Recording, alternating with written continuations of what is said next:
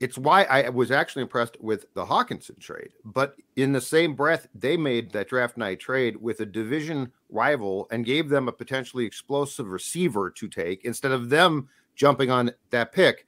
And I understand that they think that that's smart, but that's what sort of stopped me as far as it's not just that you traded the pick, you traded it to a team that you have to play twice a year for a long time. And this guy could, like, if this, I mean, hell, he caught a touchdown pass in Detroit against the Vikings. And so that's where I think that you have to be careful there. But in the same breath, then the Hawkinson trade, I absolutely loved. Like, okay, it was what, a second round pick, but it was a second round pick for a tight end who you can sign long term now, who again can come back and haunt Detroit and actually be the exact type of tight end that you've been trying to find for a few years.